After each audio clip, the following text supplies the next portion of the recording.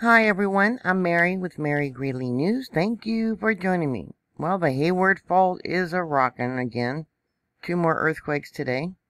At 11:18 a.m. Pacific Standard Time, there was a magnitude 3.8 earthquake just a couple of hours ago. And so far, 4,483 people reported feeling that. And then, a few minutes later, at 11:26 a.m. Pacific Standard Time, there was an aftershock of a magnitude 2.2. That has now jumped from 75 to 77 people reported feeling this earthquake. And with this one and the 3.8, the earthquakes keep rising. Look at that. We're up to 4,515 now. Alright, in red is the best I could draw out the Hayward Fault. Here is the location of that magnitude 3.8. And then that would be right here. I'll zoom into those locations. Right close to the Interstate 242. Because of the population within this area of the Hayward Fault, this is the most dangerous fault there in the California, San Francisco Bay Area. Felt reports as far as Yuba City, California. There's Clear Lake. Okay, and what is this? I hate it when they got these things blocked out and you can't read the names. Alright, let's bring it back down. How far north was it reported?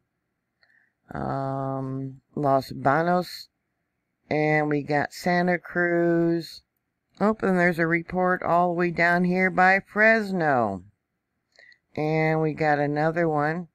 We got Mono Lake and Inyo National Forest. There was a report from there. I would say this earthquake, the 3.8, was much stronger than what USGS is saying. They might upgrade it. Here we got Sacramento Valley. Is that Marysville? I wish I could read it. Elk Grove, Santa Rosa, Napa Valley. The focal mechanism ball, the moment tensor ball, shows the fault line moves slightly northwest. Tension was applied going east. They have a focal mechanism ball for the magnitude 2.2. Again, you can see that the fault line moved northwest. Felt reports as far as Vacaville and down by Sunnyvale, it looks like. And then Marin County.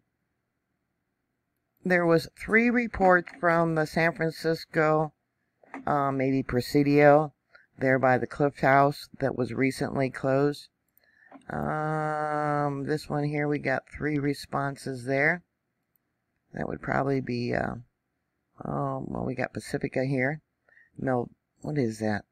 Millbrae, South San Francisco. Yeah, I wonder how strong these bridges are that they built going over. Yeah, Sunnyvale. See if they have a large earthquake in these areas. Yeah, we have liquefaction. Yeah, the ground turning to quicksand during a major earthquake. What kind of retrofitting? This one bridge is fairly new. What magnitude has it been built for? How strong is the Oakland Bay Bridge that goes from San Francisco to Oakland? Yeah, that's the one that collapsed and all those poor people died and was rebuilt. Yeah, same problem over there with liquefaction. Yeah, the ground turning to jello during a major earthquake. What kind of safeguards have been built for that new bridge? I'm sure BART was temporarily closed down and inspected the rails after this earthquake. They always do. Did you feel this earthquake? How long did it last? What did it feel like? What did your animals do before and during and after the earthquake? Did you have anything fall from the shelves? And hopefully your heavy objects, bookcases, water heaters, things like that are bolted to the wall and you have a bug out kit. Yep, most dangerous fault for the San Francisco Bay Area, the Hayward Fault.